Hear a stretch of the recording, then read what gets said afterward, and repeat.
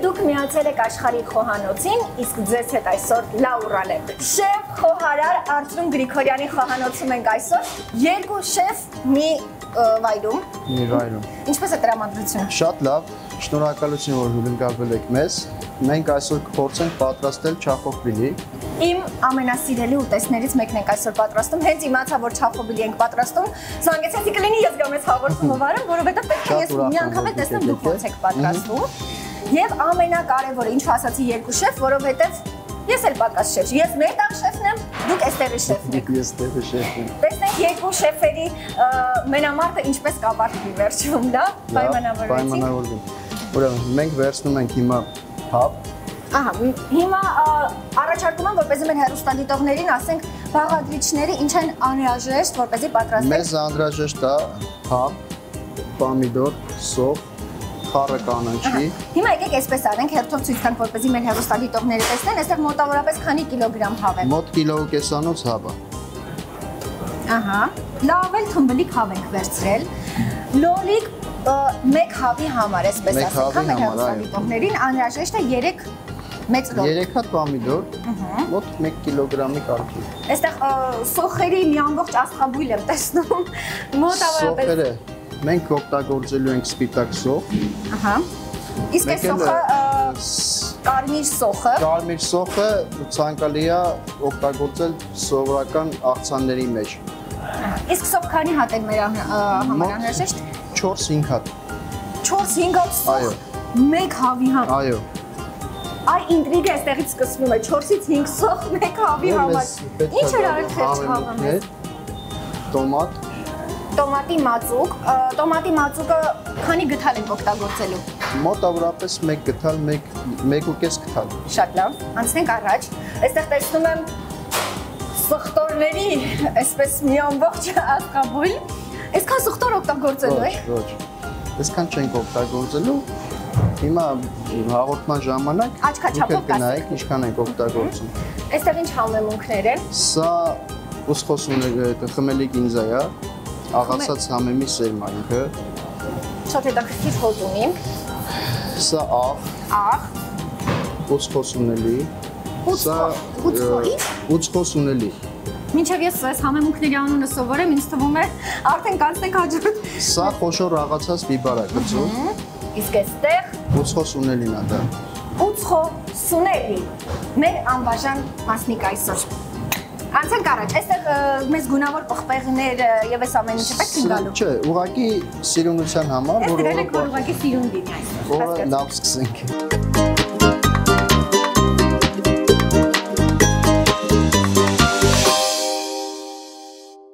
Ի տարբերություն բոլորին, միշտ մարդիկ չախոխբիլին պատրաստում են խաշած հավով։ Ահա, ես էլ գիտեի խաշած հավով։ Մենք այսօր տապակած հավով ենք պատրաստելու ու փորձեք իր համը յուրահատուկ։ Ինձ մի հարց է հետաքրքիր, դուք եք որոշել որպես խոհարար փորձել այս տարբերակով, թե ավանդական։ Չէ, ես փորձել եմ այս տարբերակով ու շատ լավ է ստացվում։ Հիմա մենք փորձենք, դուք էլ ինքներդ կհամոզվեք։ Փորձենք հիմա ուզում եմ մեր հեռուստադիտողները այսպես մի քիչ մոտիկից տեսնեն, որ մեր հավի թևերը պարզապես պետք է ծալել վերև, մի քիչ ուրիշ կենթան ունեմ, հանվեց այսպես, բայց ոչինչ, լավ, անցնենք առաջ։ Աղ։ Հենակ աղ ենք անում։ Միայն աղ ենք անում հիմա։ Այո։ Բայց կարելի է, ես էլ եմ ուզում մի քիչ պրոֆեսիոնալ ավելի, այսպես չտարբերվենք ոչ մի պրոֆեսիոնալ խոհարարներից։ Ավելացնում ենք ձետ։ Ինձ կասեք տապակը, ինչպես հասկացա, արդեն նախորոք միացրել ենք, որպեսզի լավ տաքանա։ Այո, միացրել ենք, որ թավան լավ տաքանա։ Ես այս պահը չեմ ուզում տեսնել, որովհետև ես խղճում եմ կենդանիների։ Որոշել եմ, որ վերջում վեգան եմ դառնալու, բայց այս հաղորդումից հետո երևի, որովհետև չեմ կարող չփորձել ձեր պատրաստած հավը, ինչպես ասում են, թողնում ենք հավը իր ջեռոցում, իր տաքությունով տապակվի։ Այո։ Եվ անցնում ենք արդեն մեր հաջորդ։ Մենք հիմա վերցնում ենք սոխ։ Քանի որ սոխը շատ է, ես առաջարկում եմ ձեզ օգնեմ։ Դրեք ստեղ։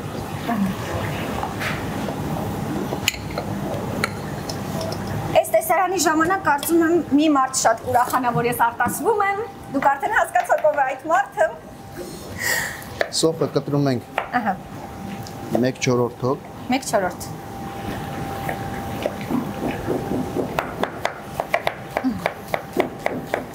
Հիմա տեսնենք, ինձ մոտ կստացվի ձեր նման կտել, թե ոչ։ Ասեմ ավելի կստացվի, որովհետև ես արդեն տանը պարապել էի, նոր եկել էի։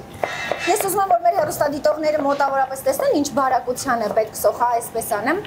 որպեսզի հեռուստադիտողները տեսնեն։ Իսկ սոխը, եթե կան մարդիկ, ովքեր չեն սիրում, որ խոշոր է լինում, կարող են ավելի մանր կտրատել։ Ես փորձել եմ ավելի մանր տարբերակով։ Ցանկալի կիսալուսնակաձև լինի։ Մենք հիմա պամիդորներ, բիբարներ, մենք կտրտելու ենք նույն ձևով։ Հիմա մի տարբերակ խնդրում եմ ասեք, ինչ անել, որպեսզի սոխը կտրատելու ընթացքում այսպես չարտասվել։ Կարող եք մեկ բաժակ ջուր խմել կամ ընդհանրապես կողքը ափսեով ջուր դնել։ Հանուն ձեզ սիրելի հեռուստադիտողներ, ես այսօր կարտասվում եմ ու ջուր չեմ դնի, բայց այս ժողովության ես պատրաստեի սկզբանը, ես գիտեի ուր եմ գալիս։ Ինձ մնում է, դուք բոլորը կտրեցիք, մինչև ես ես մի սոխ կտրեմ։ Այո, մեր խոհանոցը հարուստ է սոխով, սխտորով, պոպոկով։ Մեր բոլոր ուտելիքների մեջ է համարյա պոպոկը անբաժանելի մի մասնիկն է սոխը սխտորը։ Դե հրաշալի է, որովհետև վրացական խոհանոցը ինքնին եւ համեմունքները եւ սոխի սխտորի արկայությունը, այսպես ամբողջ համը կարելի ասել դա է ապահովում եւ դրանով է տարբերվում վրացական խոհանոցը։ Հիմա սա էլ ես օգնում տեղափոխենք այդտեղ։ Աչքերիցս գնում է արցունքը։ Ախ, շատ հուզիչ է։ Սոխը կտրելու արարողությունը բարի բուն իմաստով եւ արցունքներով։ Ահա, արցուն։ Հիմա ամենակարևորը պետք է այս ամենը ես ուզում եմ հեռուստադիտողներին ցույց տալ, որպեսզի տեսնեք ինչքան շատ այստեղ սոխ ունենք։ Եվ չեմ կարողանում ուստել արցունքներս արդեն դնենք ջեռոցին։ Ահա։ Եվ ինչպես հասկացա, այստեղ թողնում ենք, որպեսզի տապակի ձիթայուղն ենք անպայման ավելացնում։ Մոտավորապես ինչքան ավելացրեցինք ձիթայուղը։ Մոտավորապես 80 գրամ։ Եվ թողնում ենք, որպեսզի սոխներն այստեղ։ Ես մի բան ասեմ, հենց սկսում եմ տանը վրացական ուտեստներ պատրաստել, միանգամից դուռը բացում եւ ասում են, ես ինչ հոտ ես գցել, բայց արժե ես վստահեցնում եմ, որ ես սոխի հոտը, սխտորի հոտը միանգամից տրամադրություն է ստեղծում։ Լավ է տրամադրությունը հիմա։ Արցունքներս մաքրեմ եւ անցնենք առաջ։ Ահա։ Մեծ պղպեղ է, անհրաժեշտ 2 պղպեղ։ Այս մեկը ես կվերցնեմ։ Սա ավանդական վրացական ուտեստ է, չէ, ինչպես հասկացամ, բայց հայերս, քանի որ սիրում ենք վրացական խոհանոցը, շատ հաճախ ընտանիքներում տեսնում եմ, որ առիթներին պատրաստում են։ Բոլորը պատրաստում են չախոխբիլի ու ցանկացած ամեն մեկը պատրաստում է տարբեր եղանակ։ Դա եմ ուզում ասել, այնպես որ տատիկս, որ ինձ հետ վիճում է եւ ասում է Լոնիկ մի ավելացրու, սրա ավանդական տարբերակը միայն սոխն ու հավն է, ոչ սիրելի տատիկ, սրա ավանդական տարբերակը հենց նա ինչ որ մենք ենք հիմա պատրաստում։ Բայց մի փոքր փոփոխված, դուք փոխել եք։ Արդեն հասկացաք։ Իսա լուսնաձև էլի կտրատում ենք եւ արդյոք հետաքրքիր է, երբ ինչ-որ մի սեզոն է նոր սկսում, ամեն սեզոն իր հետ բերում է իր ուտելիքը։ Ուտելիքը, այո։ Եվ ավելի քան վստահ եմ, որ հենց այս սեզոնի համար ամենահարմար ուտելիքը, երբ որ, չգիտեմ, անձրև է գալիս, մի փոքր եղանակ ավելի ցուրտը, գալիս է ստում ու տաք չախոբիլի է ստում։ Համաձայն եք ինձ հետ։ Շատ հարմար է։ Ու ցանկալի է, որ այդ սեզոնին ուտես չախոխբիլի ու տաք ուտելիքներ, հիմնականը սուպ էր։ Բայց մի հարց ունեմ, հետաքրքիր է, իրեն հենց այսպես դուք ինչու եք այսքան արագ ամեն ինչ անում, ես դեռ հասցրել եմ ընդհանրապես կեսը կտրել։ Որպես խավարտ, իր հետ ինչն է հետաքրքիր, որ մատուցենք, որպեսզի հենց միայն այս ուտեստը չլինի, ինչ-որ մի բանով հետաքրքիր։ Ես նախընտրում եմ չախոխբիլի հետ միշտ օգտագործել բրնձով պատրաստված փլավ։ Ահա, բրնձով փլավ, շատ լավ տարբերակ է։ Կամ ռշտա։ Օй, չեմ փորձել ռշտա, բայց կարծում եմ, որ հետաքրքիր է։ Շատ համեղ է ու իրար հետ իրանք սազում են։ Այ կփորձենք, լավ է, խորհուրդ տանք մեր հեռուստադիտողներին, բայց այս ընթացքում նաև չմոռանանք առաջարկել մեր հեռուստադիտողներին, որպեսզի միանաք մեր YouTube-յան ալիքին։ Ընդհանրապես պետք է սեղմել զանգակ կոճակը եւ ծանոթանալ մեր ապագա հետաքրքիր նորություններին եւ իհարկե ուտեստներին։ Եթե ինչ-որ ուտեստ կա, որ առաջարկում եք պատրաստենք, անպայման գրում եք կոմենտներ բաժնում, մենք էլ կփորձենք մեր հերթին արագ անդրադառնալ տվյալ երկրի խոհանոցին եւ ինչու ոչ նաեւ տվյալ ուտեստին։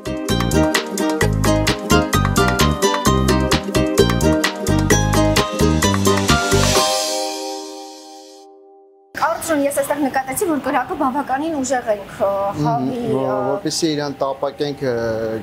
կաշվի կողմով իրա ընդհանրապես ճուտը տապակում ենք միշտ կաշին անում ենք հավայի կողմը որպեսզի իրա բոլոր համը մնա իրա մեջ դուրս չգա ջրային մասը ինքը չորակա զրկվի միսը Իսկ ես միշտ հանում էի կաշին, նոր հետո տապակում էի։ Սիրելի տնային տնտեսուհիներ, սիրելի խոհարարներ, անպայման կարծում եմ սա պետք է հաշվի առնել եւ ես ձեզ օգնեմ, կարող եմ այսպես բդից բռնել, պտտեր, եթե պետք է։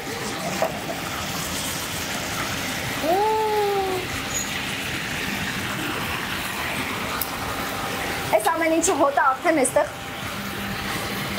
տարածվել է եւ անհամբեր սպասում եմ թե եթե պատրաստնիելու։ Եվ մի հետաքրքիր բան էլ հարցնեմ արագ եւ անցնենք առաջ։ Ինձ կասեք լոլիկն ենք հիմա կտրատելու։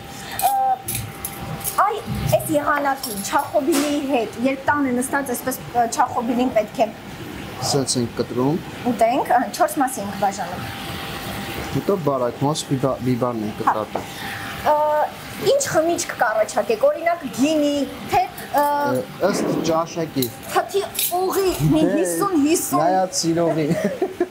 Դուք օրինակ ինչ եք սիրում։ Ես ընդհանրապես օղի չեմ օգտագործում։ Ես Դե չախոբիլի հետ գոնե մեկ բաժակ օղի պետք է, չէ։ Հենց արեք, որ պամիդորը չլխկվի կտրատելուց։ Իրան կտրատում ենք այսպես։ Չենք սա կտրենք, ուղղակի կհանենք, որ ոչ չտեսի, որ ես այսքան վատ եմ կտրել։ Ես գլուխ էի գովում, ասում էի արդեն պրոֆեսիոնալ խոհարար եմ, դրա համար արդյոք խնդրում եմ, այդպես բաները, որ տեսնում եք մի բարձրաձայնեք, հետո ինձ այդ ոտքս դնում եմ այստեղ, կսեղմեք ոտքս, ես կհասկանամ, որ ինչ-որ մի բան ինչ եմ անում։ Հաշվի կառնենք։ Ինչ այստեղ հետո հողոպիլու են ասել են լավ չի պատրաստում լաուրան։ Դրա համար եք դուք արագին մոտից վերցնում, մինչև ես մի հատ Որպեսզի մթերքը չվնասենք։ Ես այսպիսի պայմաններում չեմ ասում։ Լավ կմնա։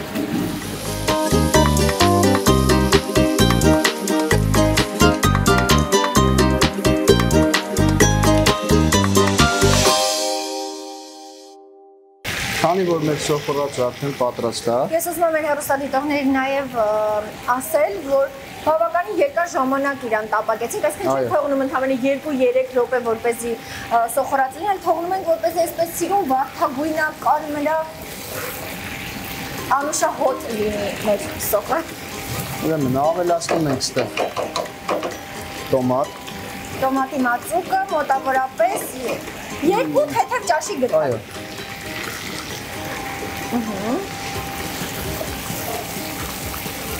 Ընթացքում նաև մեր հեռուստադիտողներին ասենք, որ կարող են բուսայուղը ավելացնել, չէ՞, եթե զգան, որ Եթե զգան սոխը, բուսայուղերը հիմա բուսայուղը լավ շատ պետք է անել, ինչպես հասկացան։ Մեր հավի կարգավիճակը ինչպիսին է այնտեղ։ Էսա կնայենք։ Էսա կնայենք։ Սնպակը կամացացնենք որպեսզի Ի տարբերություն մեր հավի, սոխի կրակը այդքան ուժեղ չենք արել։ Այ, բայց հավը։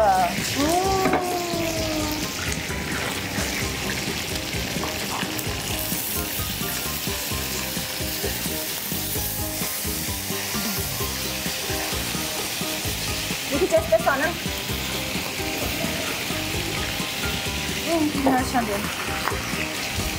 Ես ասեմ ավելի, ես պատրաստ եմ այս հավը հենց այսպես ուտելու, որովհետև ինքը բավականին այսպես խրթխրթան տեսք ունի եւ գույնը իհարկե չասեմ։ Ուրեմն մենք ստեղ հիմա վերցնում ենք մելիկին ձար, ուսխոսունելի, խոշոր աղացած կարմիր բիբար, ողջը Եվ վերցնում ենք սխտորը։ Սխտորը։ Մենք հիմա ավելացնում ենք մեր ուտելիքին շատ քիչ։ Մենք թեթև պտղունց։ Կծու բիբար։ Իսկ եթե նախասիրություն չունեն կծվի, կարելի է նաև կարելի չավելացնել։ Քանի որ մենք հիմա գտնվում ենք վրացական խոհանոցում, այո, մեր ուտելիքների մեծամասնությունը դեպի կծուն է գնում։ Մենք աշխատում ենք շատ կծու չանենք, բայց իր մեջ պարունակում է ուտելիքը։ Միանշանակ։ Ավելացնում ենք ուծխոսունելի։ Ուծխոսունելի, որ ասում են խմելի, սունելի, նույնիսկ։ Դրա հետ է, այո։ Մեկ էլ ավելացնում ենք աղացած համենի սեր։ Եվ աղացած համենի սեր։ Այս ամեն ինչը, ինչպես տեսակ, սիրելի հեռուստադիտողներ, ընդհանրապես պետք է ավելացնել մեկ պտղունց։ Ավելացնում ենք սխտոր։ Սխտոր։ Մեկ ճաշի գթան սխտոր ավելացրեցինք։ Երբ որ չախոխբիլին պատրաստում են տնային պայմաններում, միշտ բիբարը իր հետ լավ ժարիտ են անում։ Թարմ բուլղարական բիբարը էս։ Բայց պետք չի իր հետ ժարիտ անել։ Հիմա մենք այն ժամանակ արդեն որ չախոխբիլին պատրաստ կլինի, մենք ավելացնենք բիբարը, ինքը էստին տեսքի կպահպանվի ու ուտելուց էլ իր համը արդեն կզգացվի բիբարի համը։ Այնպես որ տնային տնտեսուհիներ, ովքեր որ սովոր են պղպեղը տապակել սոխի հետ միասին, մենք առաջարկում ենք, որպեսզի սոխը թողնենք վերջում ավելացնենք եւ համը եւ թարմությունը մենք պղպեղի կմնա։ Կապահովենք։ Սա բերենք այս կողմ։ Հիմա մենք մեր հավի Մեր հավն էլ մոտավորապես այսպես 15 րոպե եփվեց, նայած երևի չափի։ Կարծում 15 րոպեն բավական է։ Մինչև կկարմրի։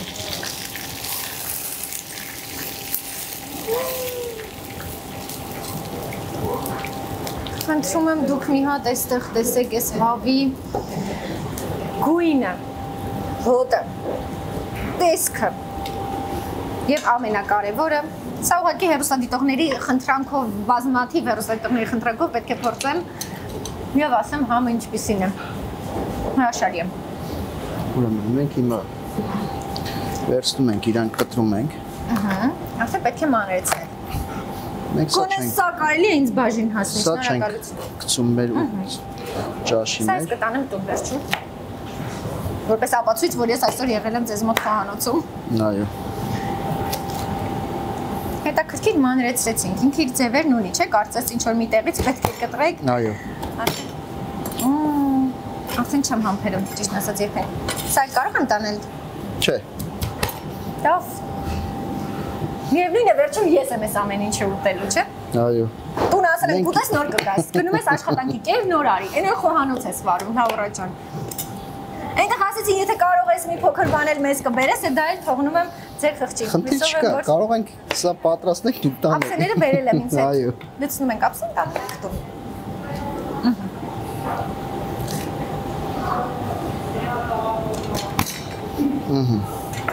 Մեր հավը տապակած պատրաստ արդեն։ Մանրեցրեցինք։ Հիմա մենք իրան Եվ տեղափոխում ենք այս ամեն ինչը միանգամից մեր սոխով, համեմունքներով կացայի մեջ։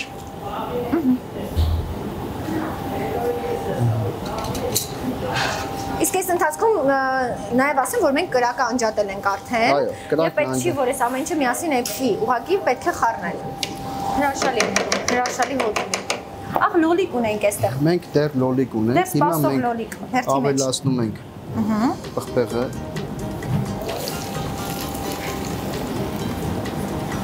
Ոնց կարելի է սա չուտել, ոնց կարելի է սա չուտել։ Վայ չուտողին, ինչպես ասում է տատիկս։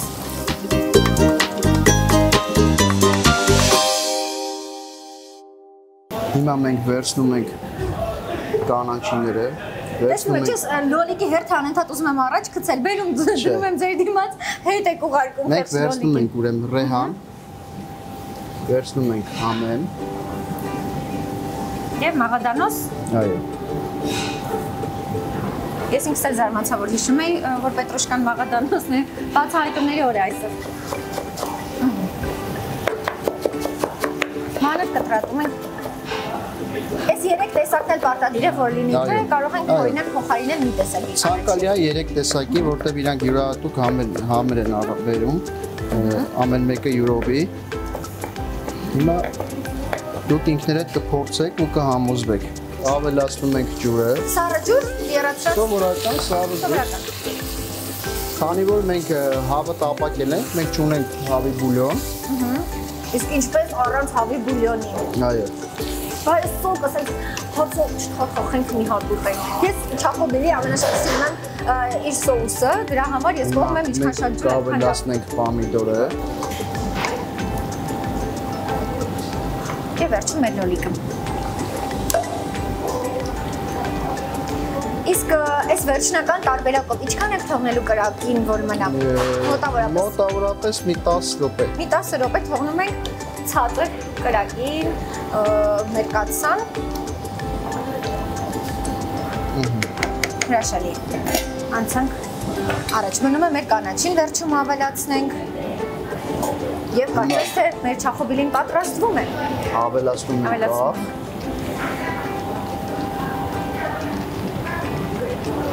Արծրուն, ինձ խոհարարական գաղտնիք կբացեք, հիմա որ ուզում եք փորձեք, ոնց եք փորձում։ Ես միշտ ափիս մեջ եմ լցնում սնունդը, այդ ժամանակ եմ փորձում։ Փորձենք։ Կվարի ձեզ։ Չի վար, եթե ձերը չի վարում, իմը չի վարի։ Դրա համար ենք եկել արծրուն ախր։ Ինձ մի հատ էս հավից բուտ դրեք, խնդրում եմ։ Հիմա չէ։ Հիմա մենք կփորձենք իր սոուսը, քանի որ ըստ դրա համոզվենք պետք է, թե չէ։ Հիմա մասնագիտական գաղտնիք ենք հիմա արծրունի հետ բացում։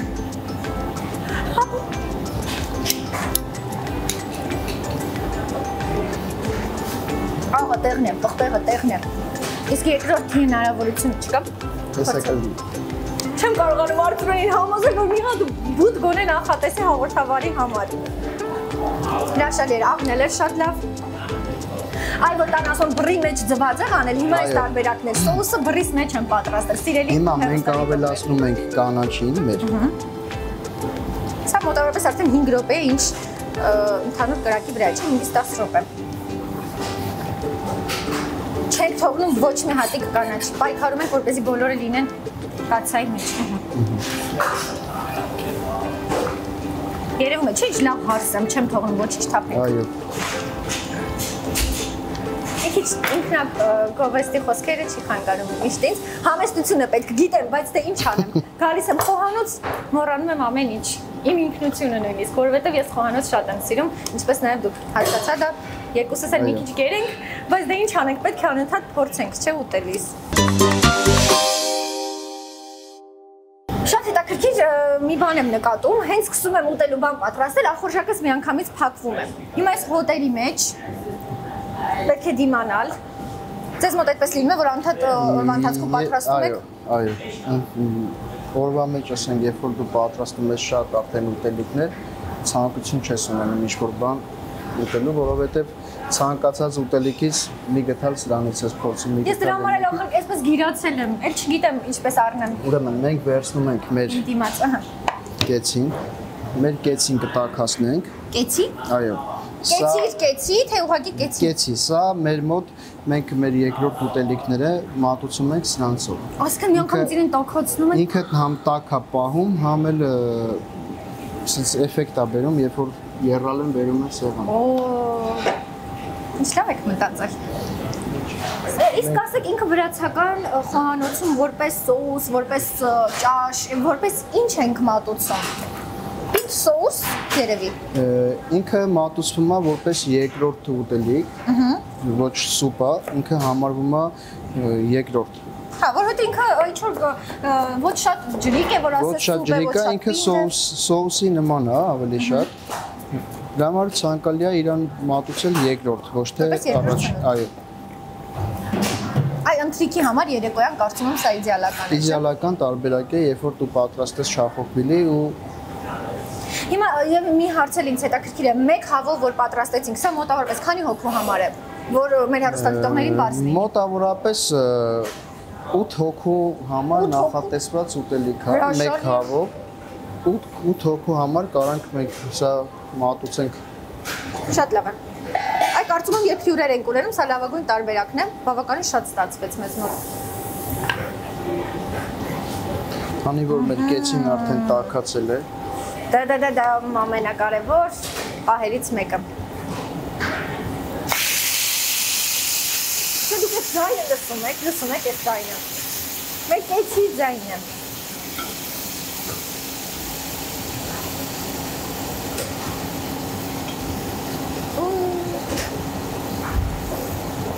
Դե արի ու դիմացի։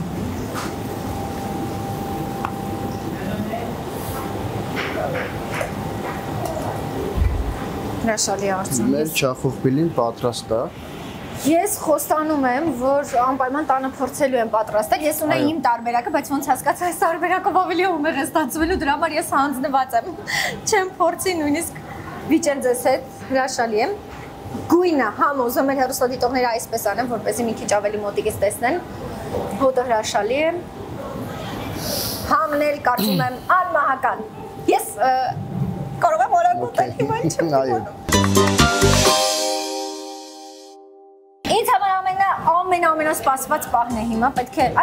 այսպես ասեմ, խոստովանում, սրա համար եմ գալիս, որ վերջին պահին մի քուշ փորով հաց ուտեմ եւ գնամ տուն։ Իհարկե, այս ամեն ինչ այնքան ախորժելի է, որ չեմ համբերում, թե երբ եմ փորձելու։ Գիտեք ինչն է պակասում այս ամեն ինչին, մի հատ վրացական պուրի, որ այսպես թաթախենք եւ ուտենք։ Ինձ օգնության կգա, կարծում եմ, այսպես։ Փորձենք։ Ես ուզում եմ այնպես անեմ, որպեսզի բիբար, լոլիկ, ամեն ինչը։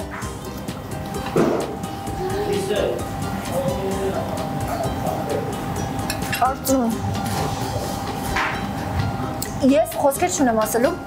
մնում է միայն մի բան, արագ շուտ հասներ տուն այս ամեն ինչը տանը պատրաստել, որպեսզի տնեցիները փորձեն։ Շատ համեղ է, շատ փափուկ է, սոուսի համը էլ չասեմ,